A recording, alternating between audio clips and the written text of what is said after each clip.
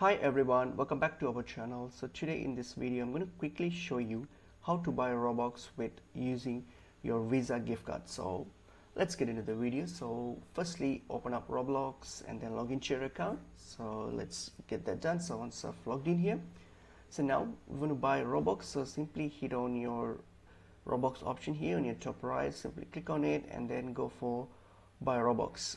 So here, so choose the option that you want to buy, the amount, so whatever that suits you, just choose that and then select it. So once you have selected this, so now you get to this payment section here. So all you have to do now, if you want to use your Visa gift card, simply select the debit card option.